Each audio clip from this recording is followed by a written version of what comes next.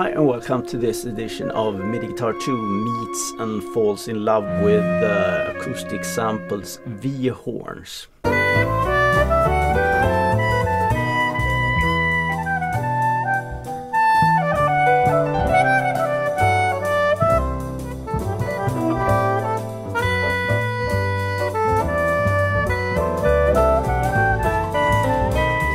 Any interests in playing a virtual saxophone, recording, playing live with, this is the video for you. I'll be putting the Acousticsamples Vhorns against the old leaders on the market, the Audiomodelings SWAM instruments.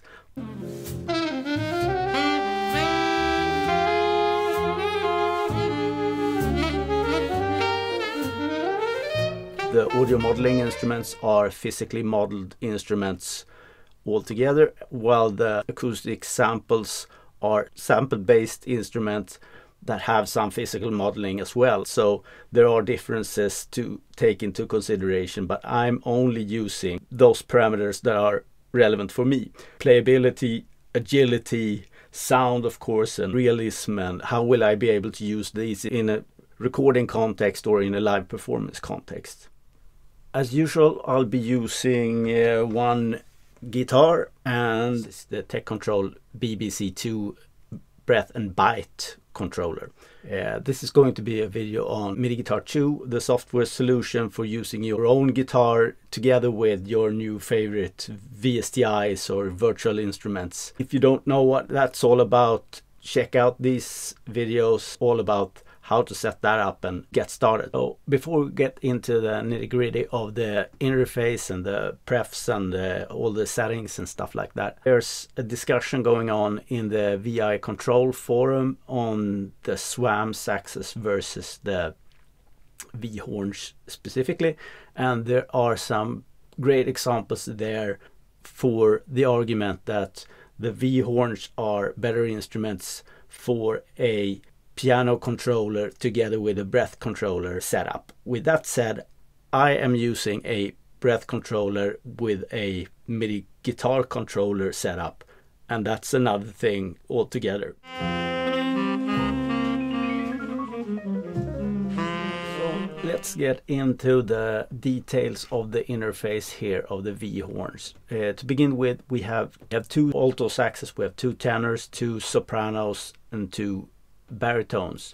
These saxes are made specifically for UVI's Falcon or the UVI workstation. I get the feeling that most people think that one is more towards jazz and the other one is more towards classical. I don't know about that. One is considerably darker in its tone, and I prefer that for some of the performances over the brighter one, but I wouldn't say that anyone is more jazz or classical. I'm starting here with the Vhorns Tenorsax, and you have a Tenorsax 1 and you have a Tenorsax 2. So this is the Tenorsax 1, and I've chosen a Dexter preset here, so that would be Dexter Gordon, I guess. And keep in mind that I'm trying to record this as naked as possible, so to me it doesn't sound really that good. It sounds really naked and it sort of exposes everything that can be done, but I'm also somewhat self-conscious about these recordings, since they could sound better if you put them in some sort of context, if I play against a backing track or something like this. But you'll get them clean so that you can hear exactly what it sounds like without any sort of extras.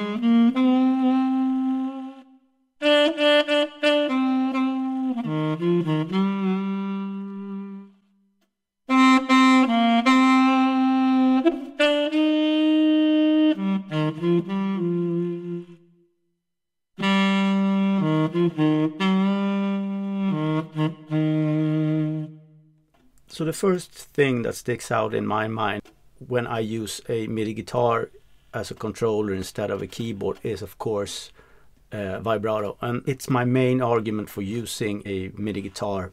This is the Dexter Gordon setup as it comes out of the box. So you have 3 controllers here on the first page of the interface.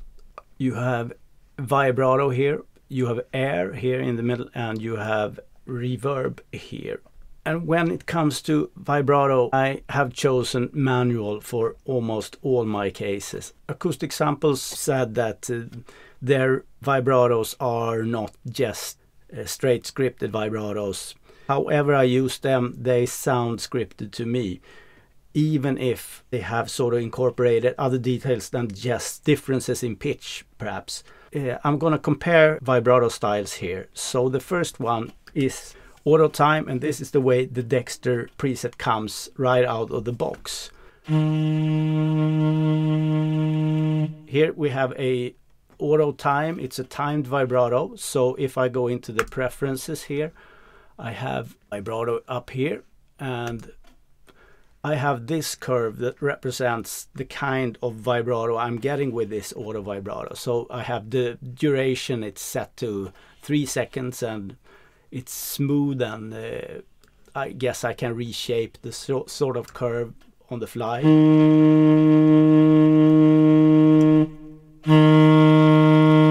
you don't hear any sort of vibrato anymore. So if I sort of reshape it and exaggerate it, that's how you shape the auto time feature. Pure auto is when you set the vibrato to react to some sort of controller. You have perhaps an expression pedal or something.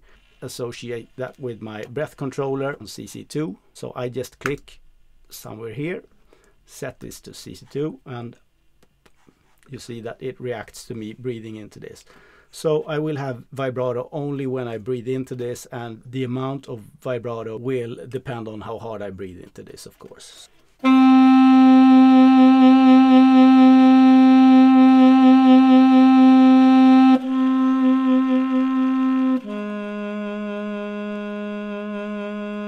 And this is a feature that actually works if you have a keyboard or something like that. The problem for me is that I can't get any sort of dynamic vibratos with this. I can't get this feeling of, okay, I want to have a slow vibrato to begin with and go into a faster vibrato and perhaps end on some sort of pitch bend or some scoop or something.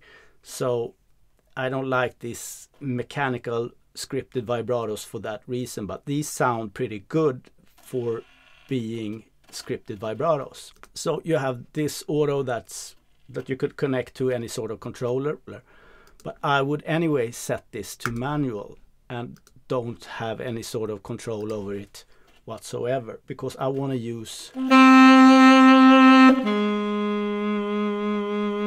the vibrato that comes from me using bends and pitches from my MIDI Guitar 2 software. I must mention to begin with that if you're going to use this with MIDI Guitar and use the bends the way I'm doing now, go into the preferences pane here and don't forget to use the same pitch bend in both softwares. So if I have pitch bend range 2 enabled on my MIDI Guitar 2 software, which I always do, I want to have 2 semitones here as well. Otherwise you won't get a pleasant result.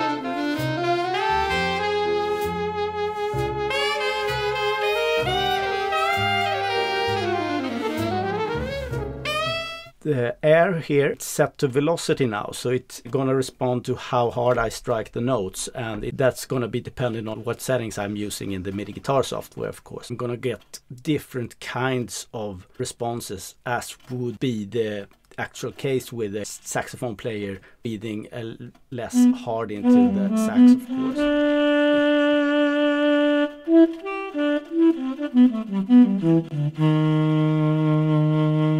And it actually works pretty well for that purpose. So I could even do without something like a breath controller if I wanted to. I could do a decent performance really with. And I can control actually where I am on this sort of meter, so it's not a problem actually. I could use this or a keyboard or whatever to control that value. But what I want from a saxophone or for any reed instrument, I want these swells and stuff I normally associate with these kinds of instruments.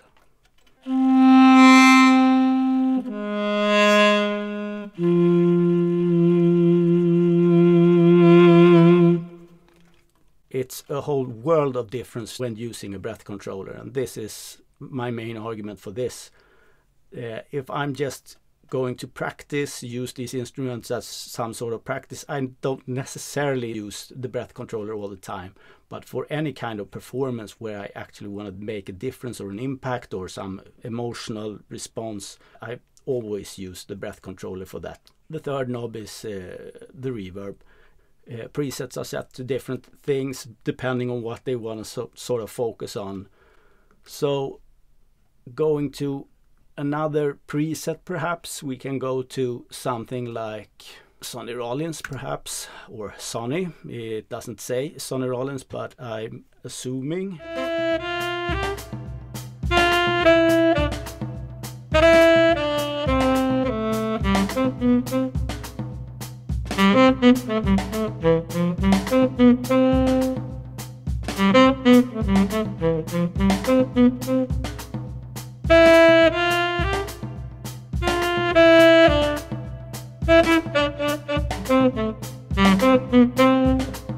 I think these sound darn good actually. I like the sound of the sampled instruments because they contain more of these traditional horn sounds. Let's contrast this with a performance with a SWAM tenor sax.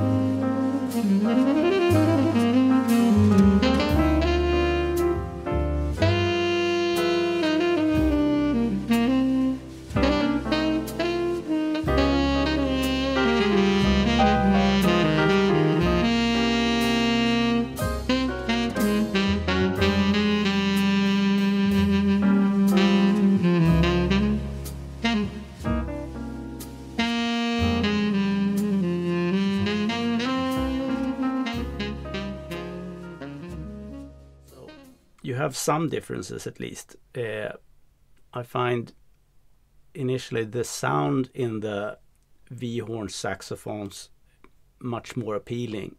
It's warmer and it's meatier in some way. But on the other hand, I feel that SWAM instruments are incredibly agile and they follow your playing in the smallest details. But let's go to another example in the tenor sax department here. We have something called the J.C. preset. Leads me to believe that it might be John Coltrane. I used that for his ballad Naima.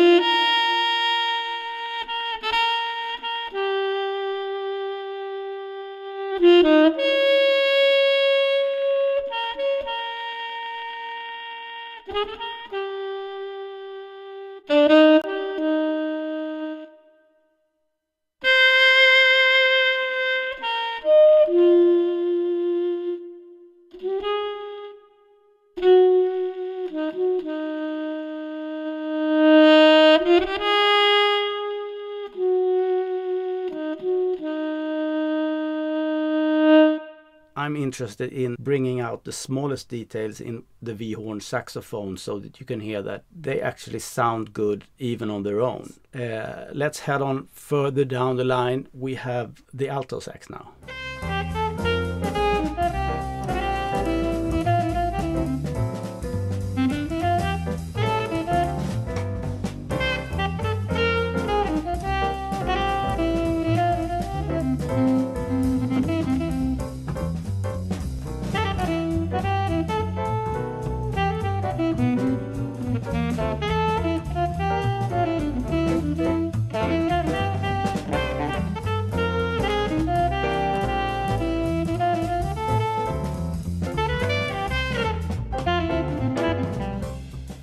So that was the CBP preset for the Altosax 1. Could be Charlie Bird Parker, I don't know. Could there be some copyright infringement lurking here? I don't know. At least I interpret this to be Parker, and I think it plays fairly well. Of course, you have to do something in post-processing if you want to do some Parker of this. I mean, you have to do some serious distressing of the sound to make it sound older, of course. I might add at the same time that nothing is done in post-edit. I don't even have a DAW open when I do these recordings. So there's no MIDI editing done. So whatever you hear is actually playable. It may not be the best sounding video you've seen, but at least it's sincere and it's honest in that the stuff you hear is the stuff that I played, and I played it while I recorded. So if nothing else, that should be the takeaway from this.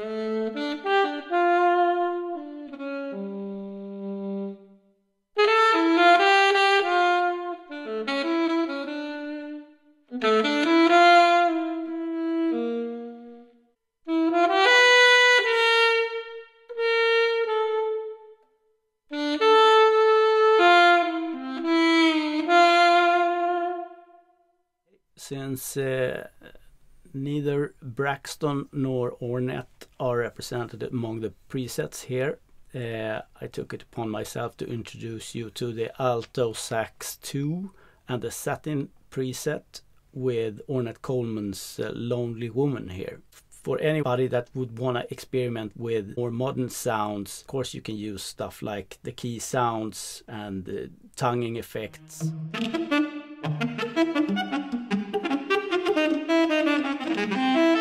But for those kind of experiments, I would probably rather go to the SWAM instruments, since flexibility and assignability and parameter control is so much more extensive in those instruments. But what kind of settings are we actually able to do here in Acousticsamples Vhorns? To begin with, we do have some controllers that we can use, and I'm gonna go for the breath CC, and as soon as I do that, you see that it automatically goes to manual on the vibrato.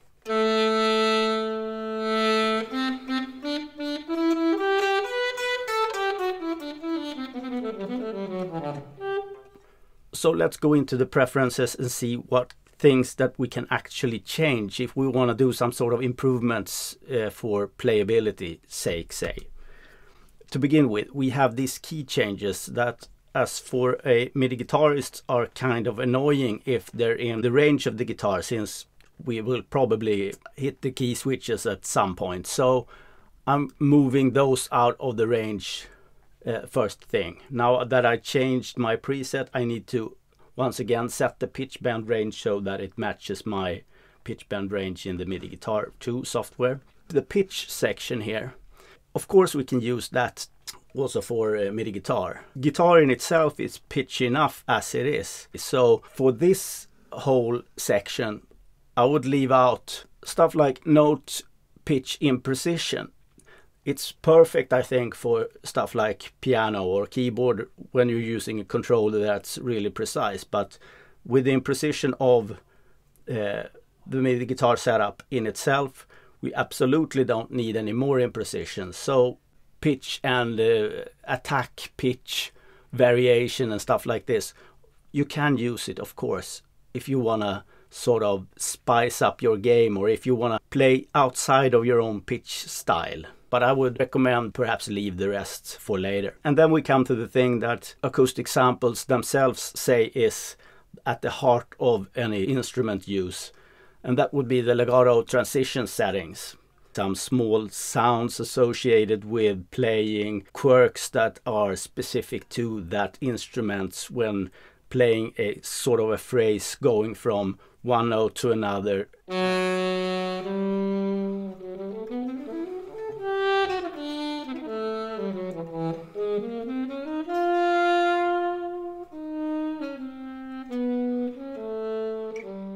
There are a velocity to attack for sustains, and we have velocity to attack for legatos, and velocity to attack time. I usually actually get rid of or minimize the velocity to attack time, since I feel I get a better response from the instrument.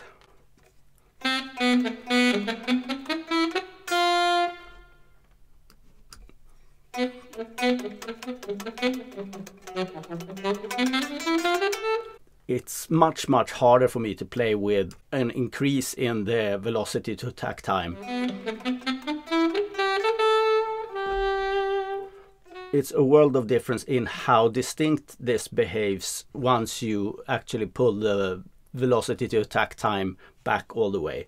So working with a MIDI Guitar 2 setup, I would absolutely consider pulling it all the way back to play with. You have timbre variation, and that's of course interesting since it affects the whole performance in a way.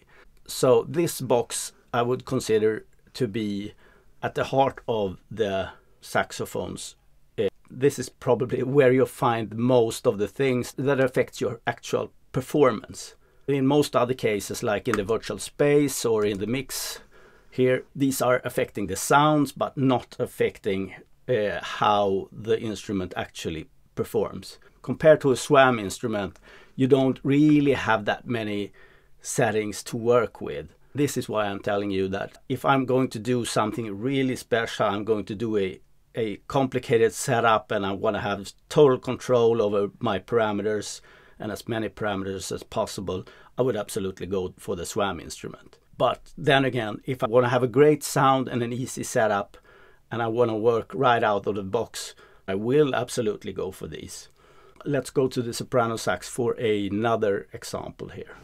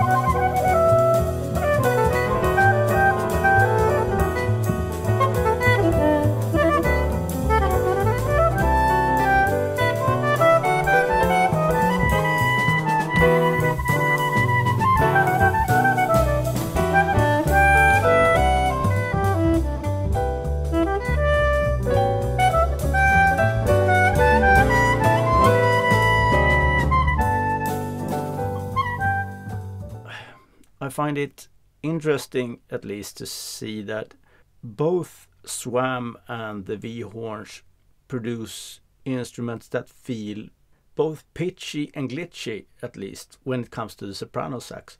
And I get the feeling that the higher in pitch the instruments are, the less realistic I find them. And that goes for tenor sax as well. I'm less happy with the high register in the tenor sax, and probably in all of the instruments, and it's even more obvious playability wise on the soprano sax.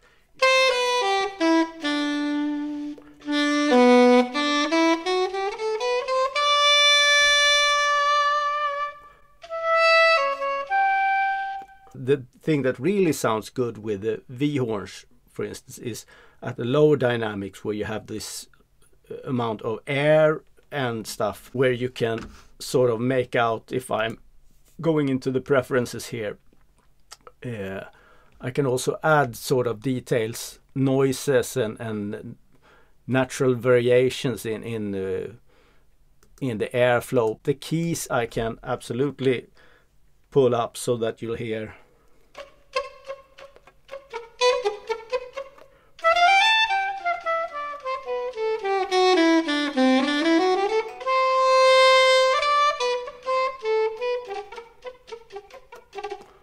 If I'm going to do these naked solo stuff, I can have something that pulls the interest away from any bad playing of mine. You also have the air curve, of course, that I haven't spoken of yet. It determines how much your CC inputs from your breath controller affect the instruments. Where the soprano sax is, I can see myself using a curve that looks something like this, perhaps.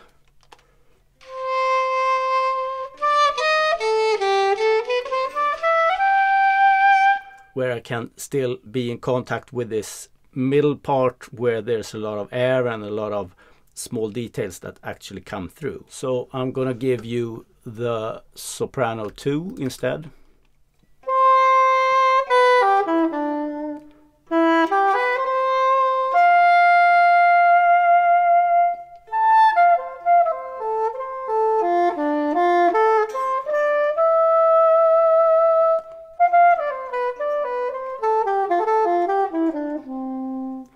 I prefer this much darker toned instrument to the brighter one instinctively. I don't know how this will make it in a mixing cut, because I think it perhaps won't stand out as much, but for solo performances, absolutely. And if we just up the keys somewhat,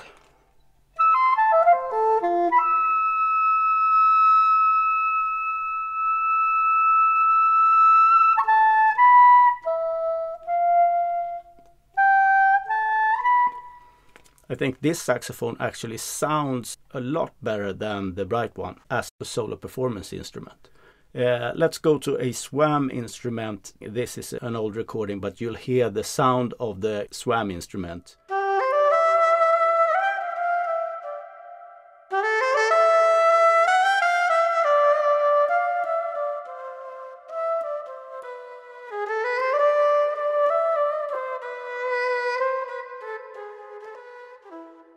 It's not totally different from the first one, the bright one, in this case.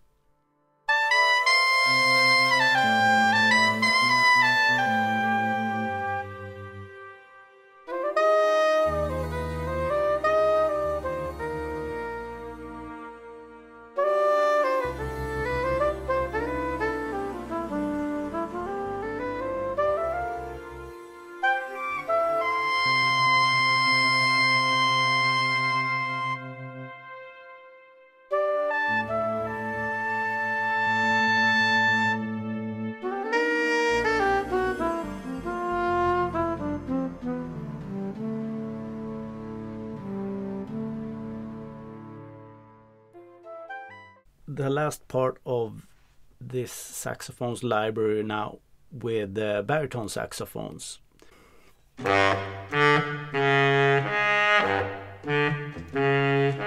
feel it's a bit sluggish still, so I'll go for the velocity to attack time and decrease it.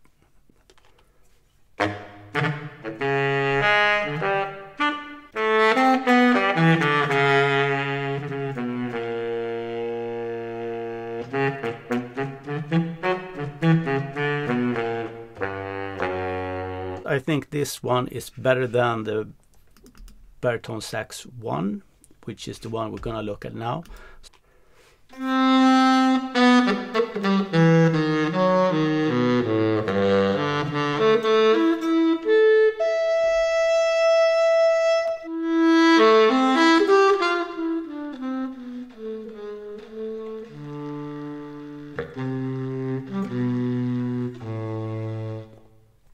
It's perfectly fine, but I find this tone a bit abrasive, I think. So I'm going to leave you with two different baritone saxophone recordings and come back for a conclusion afterwards.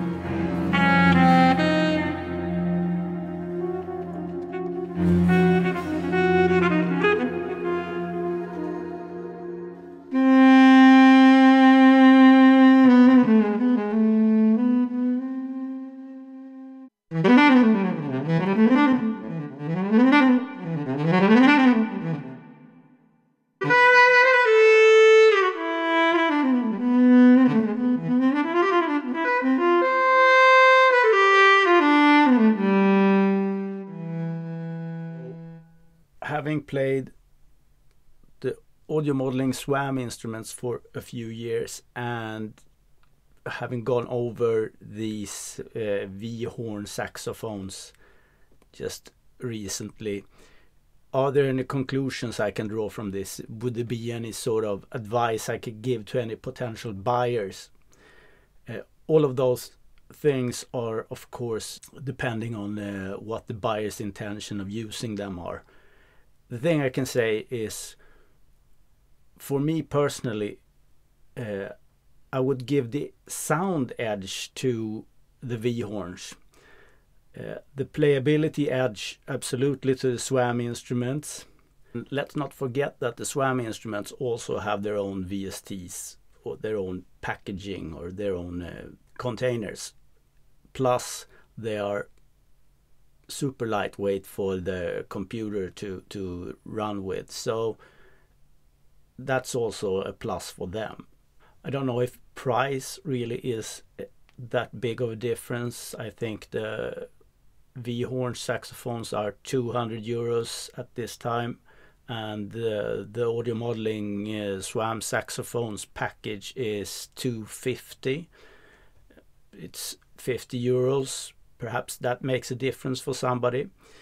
Okay, if you're looking for something like the 60s sound, Joe Henderson or Dexter Gordon or early Coltrane or whatever, I think absolutely the Vhorns are a step up from the SWAM instruments in terms of authenticity. They sound more real, and there are some qualities that absolutely are a step up, and I will probably use those instruments for whenever I'm going to do any sort of mock-ups from that era. If I'm going to do some technical setups where I need to have control over a lot of parameters, I will of course go for the SWAM instruments instead. So it's a toss-up, really. It's, if you can afford both sets of instruments, absolutely great. If you can't, you really need to think through what your intentions with them are. It has certainly been a most pleasant experience to having stumbled upon these instruments. I'm graciously indebted to the guys at the VI Control Forum for having their channels open for discussion so that we all can actually benefit from the information exchange there. So my contribution to that would be this video, in where I at least give you some sort of audio examples, in this case with MIDI guitar as its base. I hope this has been informative, and I hope to see you in the next video. So bye for now.